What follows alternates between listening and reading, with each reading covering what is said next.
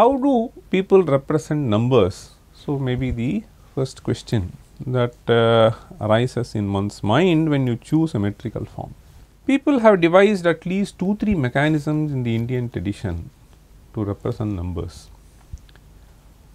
One is to choose words. So, like we have 1, 2, 3 etc. So, this is one possibility, but this does not lend itself to fit into the meter. So, if you want to say ekona vimshatihi, which is 19. So, this ekona vimshatihi will not simply fit into the meter, and therefore, you should have a way by which you will be able to nicely integrate it with meter. So, they had a system called Katapayadi system. They had a system which is called as Bhuta Sankhya system.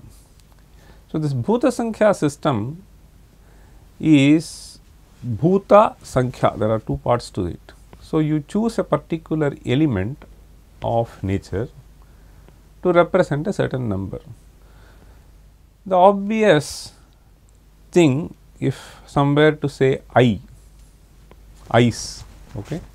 So, then the number that strikes is 2. If one were to say Veda, the number that comes to mind is 4.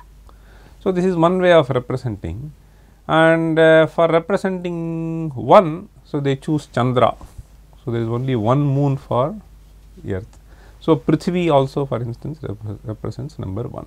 So, these are words which were chosen, and any synonym for Prithvi, Sanskrit is very rich with synonyms, and therefore, any synonym that you can choose that may fit into the particular verse can be chosen by the author.